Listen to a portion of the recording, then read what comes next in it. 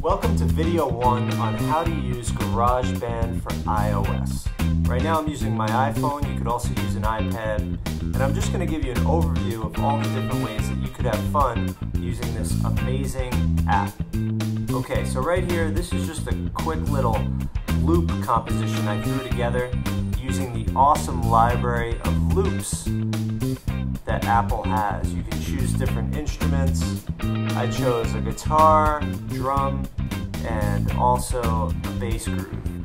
I'm going to check out some instruments. Let's see what we have in the keyboards.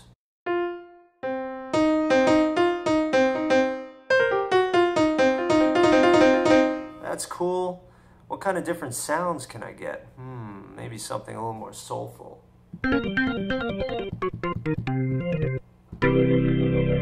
Something a little more weird. What's this? 50s sci-fi.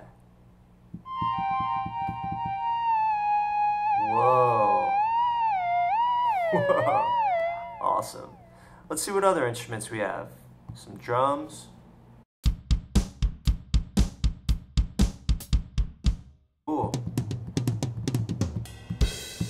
Just like a real drum set. I could plug a guitar into my phone and play through these different amps. Audio recorder. So I could record along to that song. Here we go. Got a funky groove. Oh yeah, oh yeah. Gonna record some vocals on top, oh yeah. This is a little funny how it sounds. I think I'm gonna do another take. Yeah, see, I didn't really like that take. So I could press undo, this little button on the top left. It's like it never even happened. Sampler, oh, this is a lot of fun.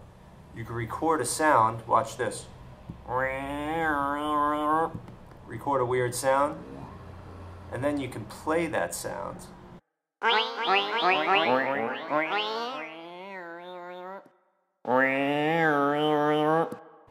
Let's see what else I have. Smart drums. Try these out. Add some of these things here. See what happens. Some strings.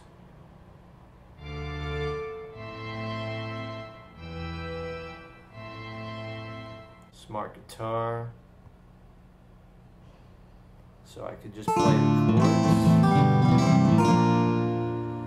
I could also play the notes.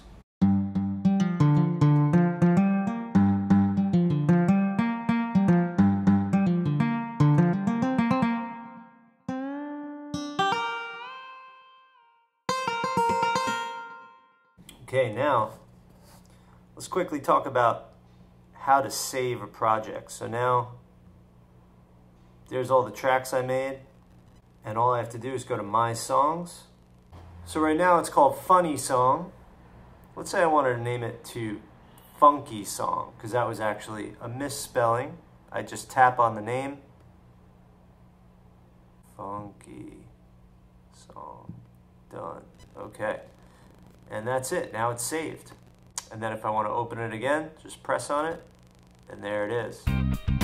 So as you can see, GarageBand is super cool. There's a lot you can do with it. And we're going to give you some video lessons on different ways that you can use it to have a lot of fun recording and creating your own music.